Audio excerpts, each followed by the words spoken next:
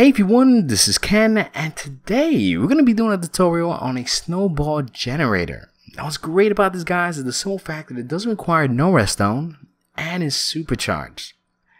Now before we get to the details, let me show you how this works. What we have here is a chest right on top so that you can put your tools on, and also is where the Snow Golem sits on, and a chest down here where all your items go right in there. Now check this out, we're going to get a shovel and I'm going to show you how quickly this goes.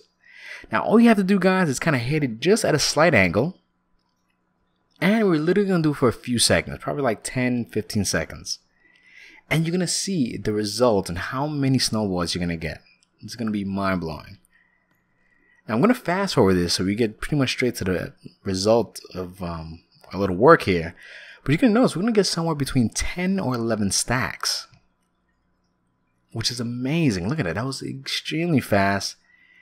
And it worked very simple. Now, there's going to be the base materials you're going to need. You will need a block of your choice, some glass panels, rails, hoppers, minecart hoppers.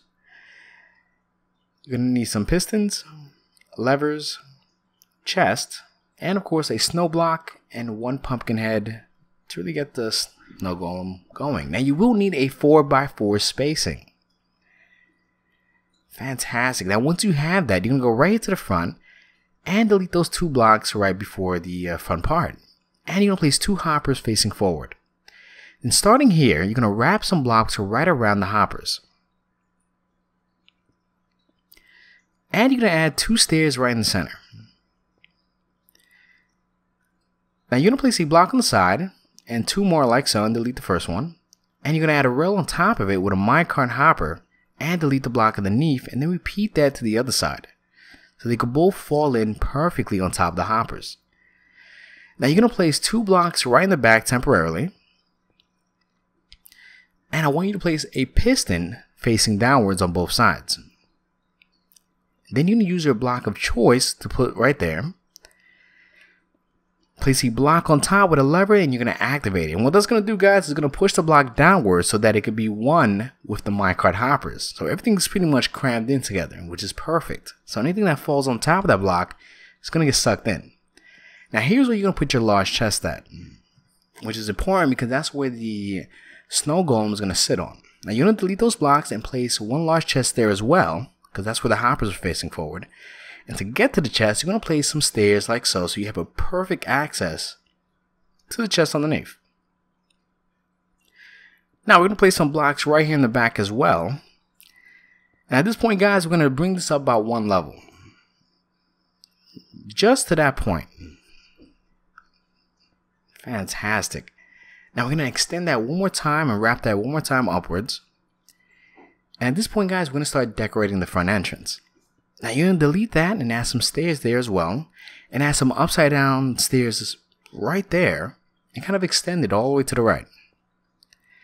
Then you're going to place a block right there on the side of it and wrap it right around to the other end to create the nice framework of how you really want to set this up. That's pretty much your choice. Now you can use your glass panes and you're going to place it right there in this 2x2 pattern. Now you're going to extend these blocks right around one more time and repeat the same thing on the interior.